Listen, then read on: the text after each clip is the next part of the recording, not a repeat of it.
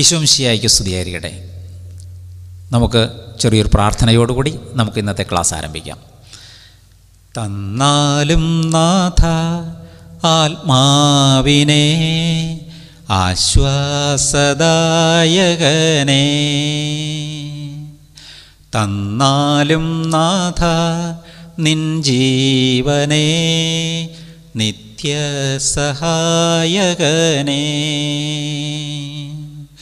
അകതാരിലുണർവിൻ്റെ പനിനീരു തൂകി അവിരാമമൊഴുകി വരൂ, അരദാനവാരിതേ ഫലമേകുവാനായി അനുസ്യൂതമൊഴുകി വരൂ. തന്നാലും നാഥ ആത്മാവിനെ ആശ്വാസദായകനേ, തന്നാലും നാഥ നിൻ ജീവനേ നിത്യസഹായകനേ.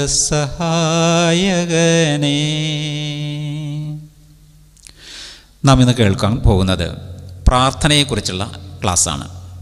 കഴിഞ്ഞ ആഴ്ചയിൽ നമ്മൾ ഇതിനെക്കുറിച്ച് കേട്ടത് പ്രാർത്ഥനയെക്കുറിച്ച് തന്നെയായിരുന്നു, പക്ഷേ അത് വ്യക്തിപരമായ പ്രാർത്ഥനയെക്കുറിച്ചായിരുന്നു. ഇന്ന് നാം അതിൻ്റെ പ്രാർത്ഥനയുടെ പൊതുവായ പ്രാർത്ഥനകളെക്കുറിച്ചാണ് കേൾക്കുക. പൊതുവായ പ്രാർത്ഥനകളെക്കുറിച്ച് നമ്മൾ പറയുമ്പോൾ നമുക്ക് ഒന്ന് രണ്ട് പ്രത്യേകമായ ഗുണഗണങ്ങൾ നമുക്കുണ്ടായിരിക്കണം. എന്താണെന്ന് വെച്ച് കഴിഞ്ഞാൽ, ക്രിസ്തുവിലുള്ള വിശ്വാസം ഏറ്റുപറയുന്ന ഒരു അവസ്ഥ. രണ്ടാമത്തേത്, വേണ്ടത്ര ഭക്തിയും ഒരുക്കവും നമുക്കുണ്ടായിരിക്കണം. ഈ പ്രാർത്ഥനകളെ പ്രധാനമായും 3 വിഭാഗങ്ങളായിട്ട് തിരിച്ചിരിക്കുന്നു. ആദ്യത്തേത് കൂദാശകൾ, രണ്ടാമത്തേത് കൂദാശ അനുകരണങ്ങൾ, മൂന്നാമത്തേത് പൊതുജനഭക്തി. എന്താണ് കൂദാശകൾ? കൂദാശകളെപ്പറ്റി നമ്മൾ മനസ്സിലാക്കിയിട്ടുണ്ട്. ഈശോ സ്ഥാപിച്ചതും തിരുസഭ അനുഷ്ഠിക്കുന്നതും ദൈവിക ജീവൻ നമുക്ക് ലഭിക്കുന്നതുമായ ദൃശ്യമായ അടയാളങ്ങളാണ് കൂദാശകൾ. നമ്മൾ ചെറിയ ക്ലാസ്സുകളിൽ ഇത് വളരെ വ്യക്തമായിട്ട് പഠിച്ചിട്ടുണ്ട്. ഏതൊക്കെയാണ് കൂദാശകൾ? 7 കൂദാശകളാണ് നമുക്കുള്ളത്. ഏതൊക്കെയാണ്? മാമോദീസ, 2 സൈര്യലേപനം, 3 കുർബാന, 4 കുമ്പസാരം, 5 രോഗീലേപനം, 6 തിരുപ്പട്ടം, 7 വിവാഹം. അതെ, ഇതിൽ ആദ്യത്തെ 3 കൂദാശകളെ പ്രാരംഭ കൂദാശകളെന്നും, രണ്ടാമതായിട്ട് കുമ്പസാരം, രോഗീലേപനം എന്നീ കൂദാശകളെ സൗഖ്യദായക കൂദാശകളെന്നും, തിരുപ്പട്ടം, വിവാഹം എന്നീ കൂദാശകളെ കൂട്ടായ്മയുടെ കൂദാശകൾ എന്ന പേരിലും അറിയപ്പെടുന്നു. എന്തുകൊണ്ടാണ് പ്രാരംഭ കൂദാശകൾ എന്ന് അറിയപ്പെടാൻ കാരണം? ആദിമ നൂറ്റാണ്ടുകളിൽ നാം വിശുദ്ധ ഗ്രന്ഥത്തിൽ വളരെ വ്യക്തമായിട്ട് വായിക്കുന്നൊരു കാര്യമുണ്ട്. അപ്പസ്തോലന്മാരുടെയൊക്കെ പ്രസംഗങ്ങൾ കേട്ട് അനേകര് സഭയിലേക്ക് വന്നു. ഇവർ പ്രായപൂർത്തിയായതിനു ശേഷം ഈശോയെ മനസ്സിലാക്കുകയും ക്രൈസ്തവ സഭയിലേക്ക് കടന്നു വരികയും ചെയ്തവരാണ്. അതുകൊണ്ട് തന്നെ ആ സമയത്ത് ഈ ആദ്യത്തെ കൂദാശകളായ പരിശുദ്ധാത്മാവിൻ്റെ സ്ഥൈര്യലേപനവും ജലത്താലുള്ള ആത്മാവിൻ്റെ കൂദാശയായ മാമോദീസായും ദൈവിക ജീവൻ്റെ കൂദാശയായ വിശുദ്ധ കുർബാനയും നൽകിയിരുന്നു. എന്നാൽ ഇന്നത്തെ കാലഘട്ടത്തിൽ റോമൻ സഭയിൽ നാം ആചരിച്ചു വരുന്നത് ശിശുവായിരിക്കുമ്പോൾ മാമോദീസ നൽകിക്കൊണ്ട് ഏതാനും വർഷങ്ങളിലെ വിശ്വാസ പരിശീലനത്തിന് ശേഷം സ്ഥൈര്യലേപനം എന്ന കൂദാശയും കുർബാന എന്ന കൂദാശയും നൽകുന്നു. ഇങ്ങനെ മാമോദീസായിലൂടെ വീണ്ടും ജനിച്ച് സ്ഥൈര്യലേപനത്തിലൂടെ പരിശുദ്ധാത്മാവിനാൽ ശക്തരാക്കപ്പെട്ട് വിശുദ്ധ കുർബാനയിലൂടെ ദൈവിക ജീവൻ്റെ ശാശ്വതമായ ഭക്ഷണം അപ്പം സ്വീകരിച്ച് ഒരു ക്രൈസ്തവനായിട്ട് തീരുന്ന ക്രൈസ്തവ പ്രാരംഭം പൂർത്തീകരിക്കുക. ഈ 3 കുദാശകൾ സ്വീകരിക്കുമ്പോഴാണ് ക്രൈസ്തവ പ്രാരംഭം പൂർത്തീകരിക്കപ്പെടുന്നത്. അതുകൊണ്ട് ഈ കുദാശകളെ പ്രാരംഭ കുദാശകൾ എന്ന പേരിൽ അറിയപ്പെടുന്നു. ദിവ്യകാരുണ്യ സ്വീകരണം ക്രിസ്തുവിനോടുള്ള നമ്മുടെ ഐക്യം വളർത്തുന്നു, നമ്മെ പാപത്തിൽ നിന്നും അകറ്റുന്നു. രണ്ടാമത്തേത് സൗഖ്യദായക കുദാശകൾ. നാം പറഞ്ഞു കുംഭസാരവും രോഗീലേപനവുമാണ് സൗഖ്യദായക കുദാശകൾ. തളർവാദ രോഗിയെ സുഖപ്പെടുത്തിക്കൊണ്ട് യേശു പറഞ്ഞു, നിന്റെ പാപങ്ങൾ ക്ഷമിച്ചിരിക്കുന്നു, നീ എഴുന്നേറ്റ് പോയിക്കൊള്ളുക. അതെ, പാപം ഒരുവനെ രോഗിയാക്കി മാറ്റുന്നു. ഈ രോഗത്തിൽ നിന്നുമുള്ള സൗഖ്യം നൽകലാണ് സൗഖ്യദായക കുദാശകൾ എന്ന പേരിലേക്ക് വരിക. നമ്മുടെ മാമോദിസ സ്വീകരിച്ച് അതിനുശേഷം നമ്മുടെ ജീവിത യാത്രയിൽ നമ്മൾ അറിഞ്ഞോ അറിയാതെയൊക്കെ ഒത്തിരി തെറ്റുകളും കുറ്റങ്ങളൊക്കെ ചെയ്തു പോകുന്നുണ്ട്. ഇവയൊന്നും അറിഞ്ഞുകൊണ്ടായിരിക്കില്ല, പക്ഷേ നാം ഇതറിയാതെ തന്നെ വന്നു പോകുന്നു. പക്ഷേ സഭ നമുക്കതിനുള്ള പരിഹാര മാർഗം തരുന്നു. അതാണ് കുംഭസാരം എന്ന കൂദാശ. ദൈവത്തിനുമുൻപാകെ നമ്മുടെ പാപങ്ങൾ ഏറ്റുപറഞ്ഞുകൊണ്ട് ദൈവവുമായിട്ട് ഐക്യപ്പെട്ട് അനുരഞ്ജനപ്പെട്ട് ജീവിക്കുവാനുള്ള സാഹചര്യം സഭ കൂദാശയിലൂടെ നമുക്ക് ഒരുക്കി തരുന്നു. അതുകൊണ്ട് ഇതിനെ കുംഭസാരം എന്ന കൂദാശ എന്ന പേരിൽ അറിയപ്പെടുന്നു. ഈ കൂദാശയെ വേറെ പല പേരുകളിലും അറിയപ്പെടുന്നുണ്ട്. ഏതാനും ചില പേരുകളിൽ, അതായത് മാനസാന്തരത്തിൻ്റെ കൂദാശ, അനുതാപത്തിൻ്റെ കൂദാശ, ഏറ്റുപറച്ചിലിൻ്റെ കൂദാശ, അനുരഞ്ജനത്തിൻ്റെ കൂദാശ, ക്ഷമിക്കലിൻ്റെ കൂദാശ, ഈ പേരുകളിലൊക്കെ ഈ കൂദാശയെ അറിയപ്പെടുന്നുണ്ട്. മാനസാന്തരത്തിലേക്കും പ്രായശ്ചിത്തത്തിലേക്കുമുള്ള ദൈവത്തിൻ്റെ വിളിക്ക് ഉത്തരം നൽകലാണ് കുംഭസാരം എന്ന കൂദാശയുടെ അന്തസത്ത. രോഗീലേപനം അടുത്തതായിട്ടുള്ളത് നമുക്കറിയാം. രോഗാവസ്ഥയിൽ ആയിരിക്കുമ്പോൾ ഒരു വ്യക്തിക്ക് സ്വയമേവ പാപങ്ങൾ ഏറ്റുപറഞ്ഞ് കുമ്പസാരിച്ച് വിശുദ്ധ കുർബാന സ്വീകരിച്ച് യേശുവുമായിട്ടുള്ള ഐക്യം സ്ഥാപിച്ചുകൊണ്ട് മരിക്കുവാനുള്ള സാഹചര്യം ഇല്ല. ഈ സാഹചര്യത്തിലാണ് സഭ അങ്ങനെയുള്ളവർക്ക് നൽകപ്പെടുന്ന ഒരു കുദാശയാണ് രോഗീലേപനം എന്ന കുദാശ. ദൈവവുമായിട്ട് ദൈവാരൂപിയിൽ നിന്നുകൊണ്ട് തന്നെ ഈ ലോകത്തോട് യാത്ര പറയുന്ന സാഹചര്യം സഭ ഒരുക്കി കൊടുക്കുന്നു. ഇങ്ങനെയുള്ള വ്യക്തികൾക്ക് വിശുദ്ധ കുർബാനയും നൽകുന്നുണ്ട്. ഈ ഇങ്ങനെ നൽകുന്ന വിശുദ്ധ കുർബാനയെ തിരുപ്പാഥേയം എന്ന പേരിൽ അറിയപ്പെടുന്നു. അടുത്തത് കൂട്ടായ്മയുടെ കുദാശകൾ നമ്മൾ പറഞ്ഞു. തിരുപ്പട്ടവും വിവാഹവും. ക്രിസ്തു തൻ്റെ അപ്പസ്തോലന്മാരെ ഭരമേൽപ്പിച്ച ദൗത്യം യുഗാന്ത്യത്തോളം സഭയിൽ നിർവഹിക്കപ്പെടുന്നത് തിരുപ്പട്ട കൂദാശയിലൂടെയാണ്.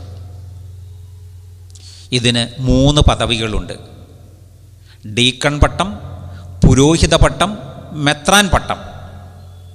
ഇത് 3 നമുക്കറിയാം, ഇവരെല്ലാവരെയും നമുക്കറിയാവുന്നതാണ്. പക്ഷേ ഇത് തിരുപ്പട്ട കുദാശയുടെ ഭാഗം തന്നെയാണെന്ന് ചിലപ്പോൾ ഒരുപക്ഷെ നമ്മൾ വിശദീകരിച്ച് മനസ്സിലാക്കിയിട്ടുണ്ടാകില്ല. പക്ഷേ ഈ ഓരോ സ്ഥാനത്തിനും ഓരോ പദവികൾക്കും അനുസൃതമായ രീതിയിൽ ഓരോ കർമ്മങ്ങളും നിർവഹിക്കപ്പെടുവാനായിട്ടുള്ള ഉത്തരവാദിത്വങ്ങളും അവർക്കുണ്ട്. അതാണ് ഈ പദവികളുടെ പ്രത്യേകതകൾ.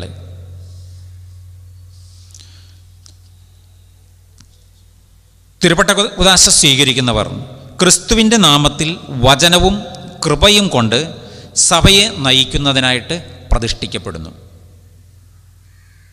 ഇത് ഒരു കൂട്ടായ്മയിൽ നിന്നുകൊണ്ട് ഒരു പുരോഹിതൻ അല്ലെങ്കിൽ മെത്രാൻ ഒക്കെ തൻ്റെ ഏൽപ്പിച്ചിരിക്കുന്ന വിശ്വാസികൾക്ക് അജപാലനപരമായിട്ടുള്ള ആത്മീയമായ ദൈവോത്കൃഷ്ട ഉണ്ടാകുന്നതിന് വേണ്ടി അവരുടെ പ്രവർത്തനങ്ങൾ കൂട്ടായ്മയോടുകൂടിയാണ് പ്രവർത്തിക്കുക, അല്ലെങ്കിൽ ഒരു സമൂഹത്തിൽ നിന്നുകൊണ്ടാണ് പ്രവർത്തിക്കുക.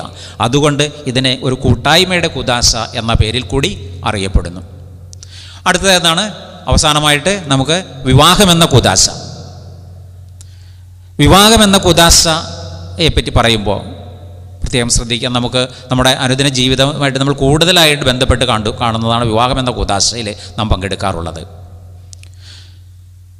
മാമോദിസ സ്വീകരിച്ച 2 വ്യക്തികൾ, ഒരു സ്ത്രീയും ഒരു പുരുഷനും, ഒന്ന് ചേർന്ന് പുതിയതായി ഒരു കുടുംബം രൂപീകരിക്കപ്പെടുന്നു.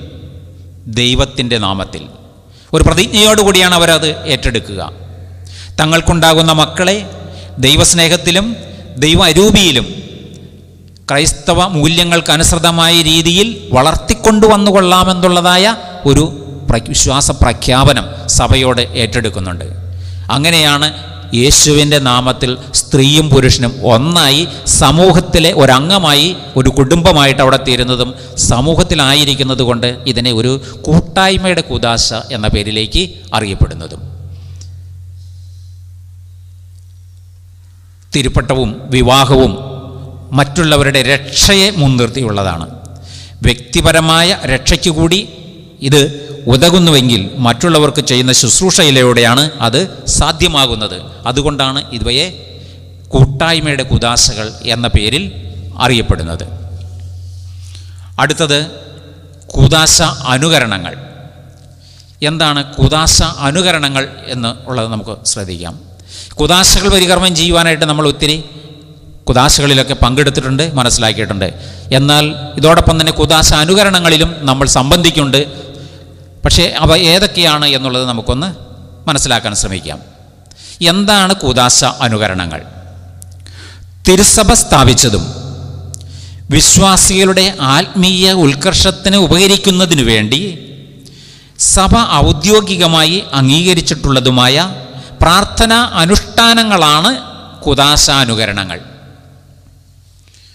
അതെ, കൂദാശാനുകരണങ്ങളെ പറ്റി പറയുമ്പോൾ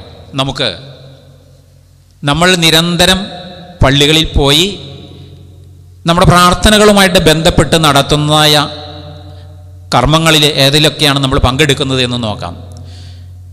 ഈ പ്രാർത്ഥന അനുഷ്ഠാനങ്ങളെ, കൂദാശ അനുകരണങ്ങളെ 3 വിഭാഗങ്ങളായിട്ട് തിരിച്ചിട്ടുണ്ട്. ആദ്യത്തേത് വ്യക്തികൾക്ക് വേണ്ടിയിട്ടുള്ള പ്രാർത്ഥനാനുഷ്ഠാനങ്ങൾ കൂദാശാനുകരണങ്ങളാകുന്നു.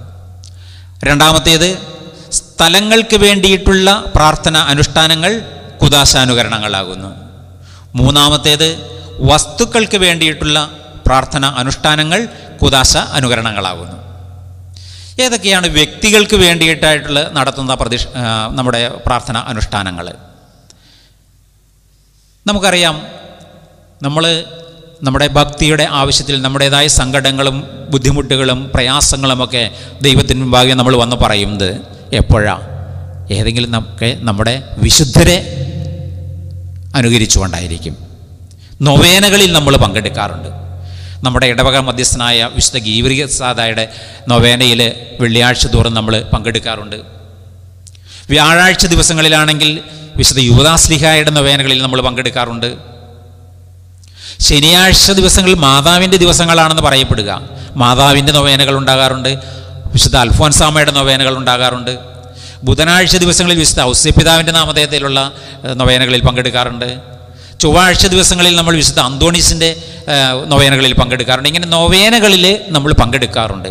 നൊവേനകളിൽ എന്താണ് ചെയ്യുന്നത്? വിശുദ്ധരുടെ മാധ്യസ്ഥം അപേക്ഷിച്ചുകൊണ്ട് അവരുടെ മുൻപിൽ നമ്മുടെ പ്രയാസങ്ങളും വേദനകളും സങ്കടങ്ങളും ആകുലതകളും ഒക്കെ സമർപ്പിച്ച് നമുക്ക് വേണ്ടി ഈശോയുടെ പക്കൽ നാം മാധ്യസ്ഥം അപേക്ഷിക്കുകയാണ്.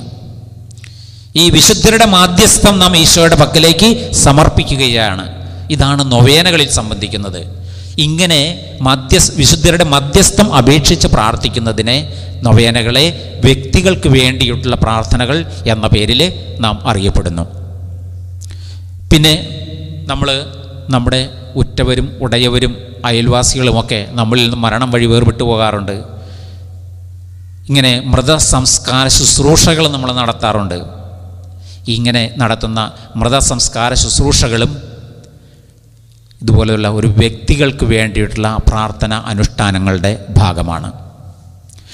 നമ്മുടെ ചുറ്റും, നമ്മുടെ അടുത്ത്, നമ്മുടെ ഇടവകയിലും ഒത്തിരി സന്യാസ ഭവനങ്ങളുണ്ട്. സിസ്റ്റേഴ്സിനൊക്കെ നമ്മൾ കാണാറുണ്ട്.